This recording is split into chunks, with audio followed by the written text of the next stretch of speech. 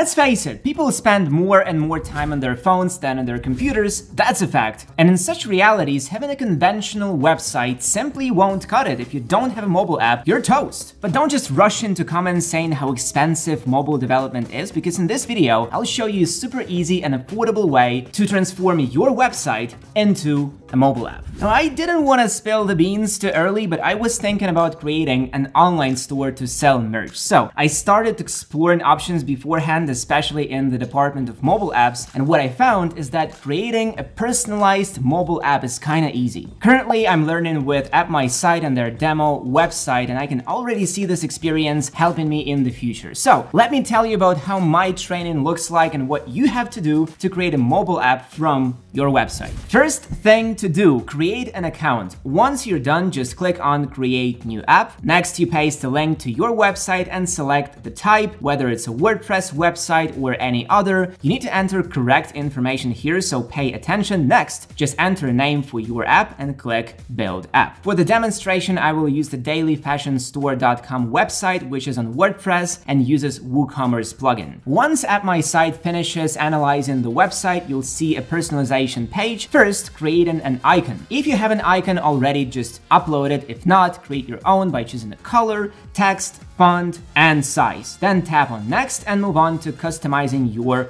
launch screen. Again, you can either create it by hand or upload a pre-made design. The next step is designing the login or sign up page. If your website doesn't have one, skip this step, but if it has, you can either upload your own design or create it from scratch using built-in instruments. Once you've done that, move on to the next step, which is picking a general color theme for the app. Choose a primary color, the text color, the font, and customize the style of buttons. The last stage is choosing the items for your main screen. AppMySite automatically analyzes the website to find sections, so all you have to do is toggle a few switches. You also can rearrange the sections, move them up or down. On the preview on the right, you can instantly see the look of the app on iOS or Android. When that is done, we need to connect our WordPress website and app with a plugin. AppMySite actually tells you what to do, so I'll click Download Plugin and open our website's WordPress dashboard. On the left panel, I'll select Plugins and pick Add New option. Now on the top, I click Upload Plugin and pick a recently downloaded plugin from AppMySite website, or simply search for the AppMySite plugin in the search bar. Activate the plugin in WordPress and go back to the AppMySite website. Go to Connectivity,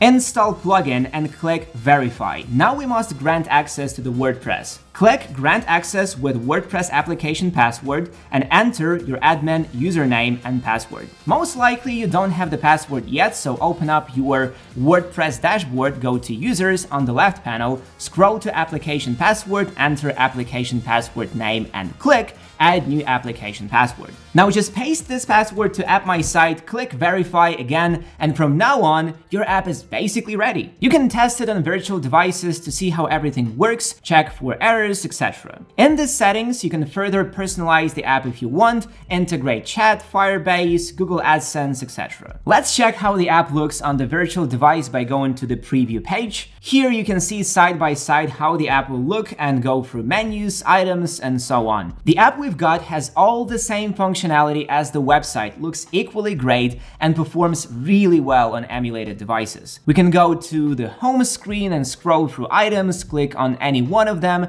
scroll through photos, read reviews or product information, and add items to cart. Also, we could go to blogs and read posts there. These posts, as you see, are fully optimized for the mobile phone without weird artifacts and rendering issues, just as you want them to be in your app. This online emulated preview feels really natural, and I honestly have a better experience here than I have from using Amazon or eBay. The interface is responsive and the app's logic is intuitive, which is perfect for any app. If you want a real test, you can easily build an actual app which you later can transfer to your phone or upload to Google Play or App Store. What I especially like is that AppMySite could actually help you publish your app onto these platforms, as well as make it super easy to release updates to the app. If you want to make any changes to the app, just do them on the website, and the next time anyone opens the app on their phones, the app will already be updated. No need to build another app version and submit it to the App Store.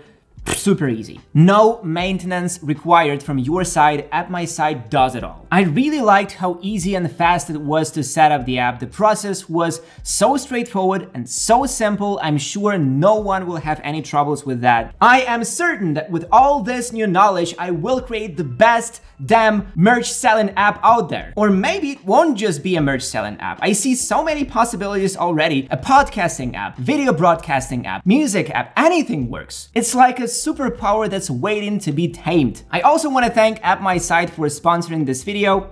Thanks, guys. I can already see hundreds of small businesses adopting AppMySite, creating personalized and well-optimized websites and getting even more conversions. Thank you for watching, guys, and see you in the next one.